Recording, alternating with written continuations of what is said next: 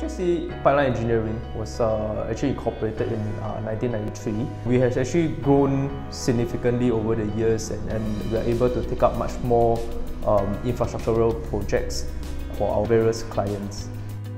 Technology has always been a buzzword. I mean, when we talk about technology, how technology can help different industries, actually we do not see the focus in construction back then. For our typical day-to-day works where we have, for example, 20 teams running on site, okay, and it's all operation all over the islands, and these permit to works are being printed beforehand. We have a chunk of daily documents that we need to print, and there tends to be a human errors. We are not able to close this gap because of these hard copy systems, and we do not have the overall view of the permit to work system back then. So when we decided to go on board with these ePTWs, where we want to explore to see how we can close this gap, and that is where we meet Hubble ePTW systems. For example, permit to works, the supervisors, when they reach on sites, they are able to apply this permit. We have a set of protocols and guidelines for the supervisors to actually attach it to the permit to work, to ensure that, look, you are on site, you have to have all these necessary documents, attach it, upload it as a photo before we are able to proceed to the next steps. Once you start to close the permit to works, it's automatically archived. Definitely there was a huge increase in the productivity.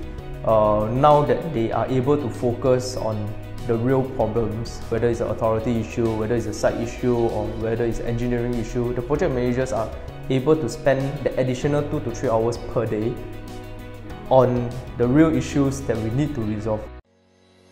As of all changes generally, people are very resistant to change. At first, people were like, oh, this is difficult. I do not know how this system works. Why can't we just go to the paper system and all this? But we try to talk to them. Okay, we guide them in a day or two. Our safety guys are on site. Our approving managers are on site to look. See, it's much more faster.